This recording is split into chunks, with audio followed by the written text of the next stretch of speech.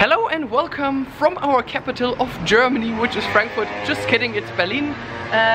We are today here with the Canon EOS M10 and with Alissa, and she brought two things with her, and those things are about how it shouldn't look like. First of all, we have her nails that no Polish girl made so far, and of course we have hairs that look a little bit green, shouldn't look green.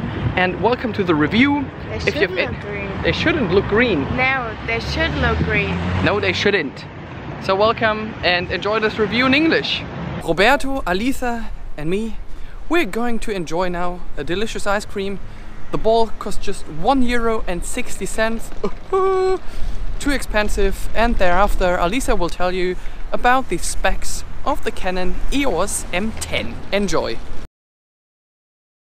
The overall build quality is very good. On both sides we have a port to attach the carrying strap. Here we have the HDMI connection and the SD card slot. You can attach any tripod to this camera, and it also features Wi-Fi and NFC.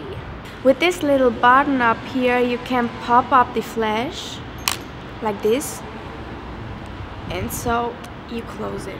I will now take a selfie to see how it looks like with a flash.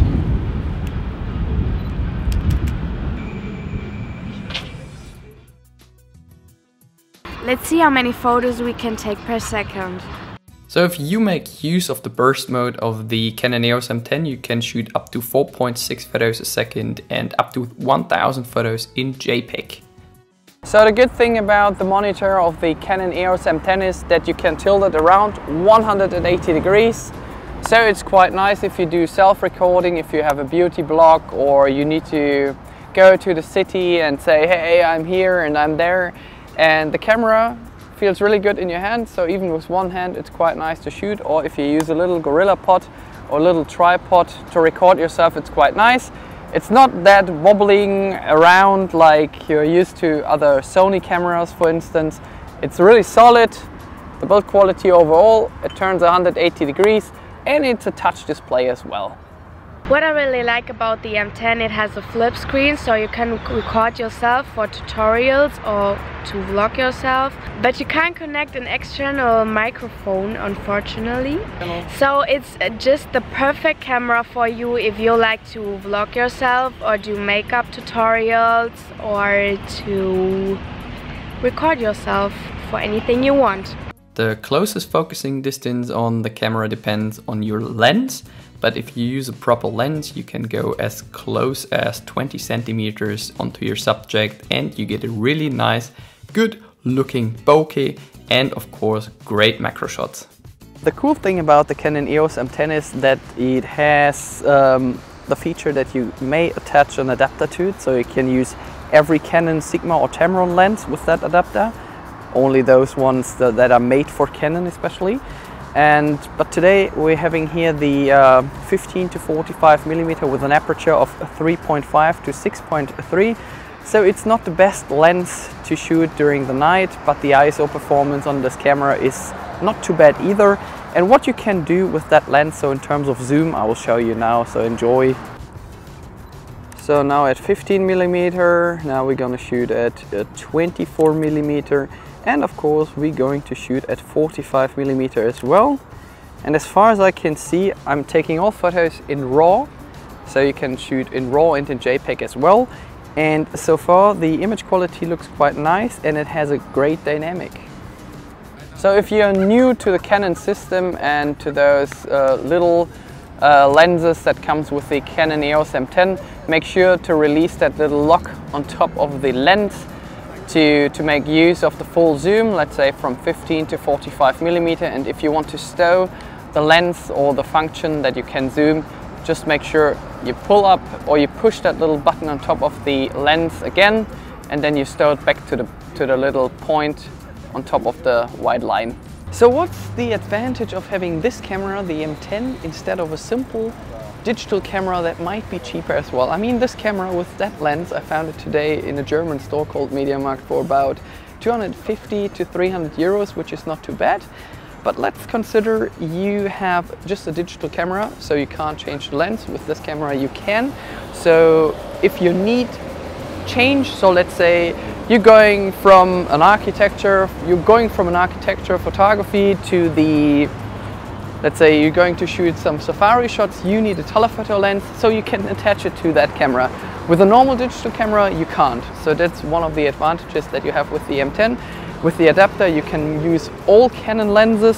One of the minor disadvantages of this camera is that we just figured out today. We actually wanted to finish the review about the M10. And before we started to do this review about this camera, I started to charge the camera and it was fully charged, the battery. And right now it's already gone. We probably took 100 pictures and let's say we took a couple of video files, but that's it. So make sure if you get this camera, buy a second battery, otherwise you won't have that much fun if you go on holiday or if you have any event that you may shoot with that camera. So get a second battery as well. Because the battery of the M10 was empty, so we're going through Frankfurt a little bit. I will show you around. I'm here at the Römerberg, which is a little bit south of the center of Frankfurt, with all the traditional houses, with that church here, and there are many restaurants down there. And if you come here before Christmas, at the end of November, shortly before Christmas, you have a wonderful Christmas market here as well, and you may meet me as well, just kidding. So if you're here, make sure you visit the Römerberg as well. So one good thing about Frankfurt is Frankfurt has only 750,000 people living here, and during the day we have 3.5 million for work, of course. And one good thing about Frankfurt is, a really good thing about, that you can reach all things really easy and really fast. So Berlin is completely different. It has 3.5 million people living there in general. And if you want to go from one part of Berlin to the other part, it takes you a long time, even through the really good train connection. And in Frankfurt it's completely different, because here you just walk from one part of the city to the other and it goes really quick. And the connection between trains and buses are really frequently, and it's really nice. Let's say to go from the Römer to the center of Frankfurt, it just takes you by foot 10 minutes and that's it. Just took me about 7 to 10 minutes to get into the center of Frankfurt. We're here at the Zeil, which is like the big shopping street in Frankfurt. If you're here, make sure you're gonna visit this one here. There's a couple nightclubs as well, and of course many opportunities for you to go shopping.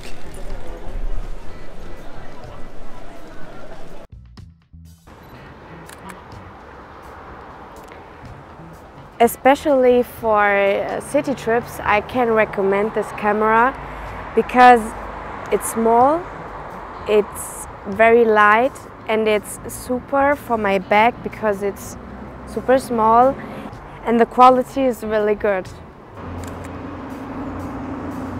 Another cool thing about this camera is the autofocus system. It's precise and really fast.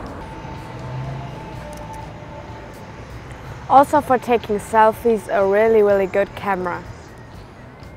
At the side of the camera there's a little Wi-Fi button. If you press it, you can connect your camera with your smartphone. After you have successfully connected your camera with your smartphone, you go to the App Store and download the Canon Camera Connect app. It's this little thing here. I show you how it works. This is the menu. When you go to remote live view, you can see yourself. If you press this button, you can take photos or change the settings, but you can't take videos. So I show you how it works. If you press this button, you can do the picture. If you go to photos on your camera, you can download everything and share it with your friends on Facebook, Twitter or WhatsApp. Then you have all the photos in high quality on your image library. If you don't know how it works, I put a link in the description. There's a video that shows you how to connect your camera with your smartphone. It's so simple, so try it by yourself. If you use this Canon mount adapter, you can use every Canon Sigma or Tamron lens for your camera. Make sure if you change the lens to hold your camera downwards, that will prevent dust particles from entering the sensor. Whoa! Finally, I can put my 2000 euro lens on my 240 euro camera. What a luck! So now I'm taking a photo with 70mm, 100mm and 200mm. But beware that we have a crop factor of 1.6. Now I'm going to shoot a 70mm. And so, and 100mm.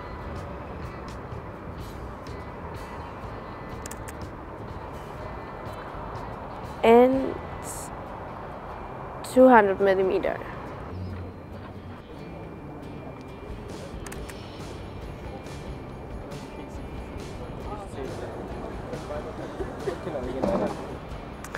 We are near the Café Barcelona and that's how it looks like here.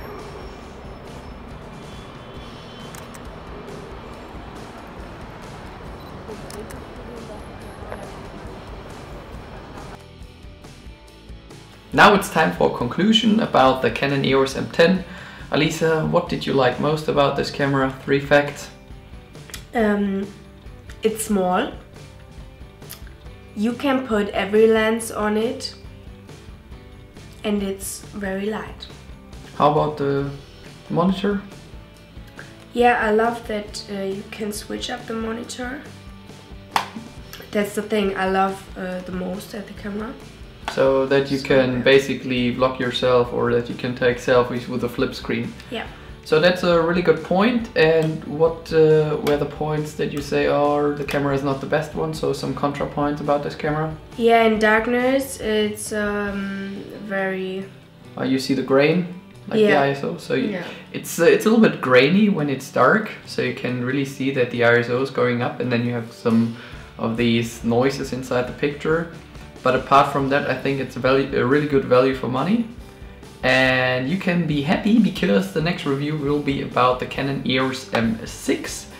There will be another review on all Canon 50mm lenses, and of course about the Canon 500mm f4.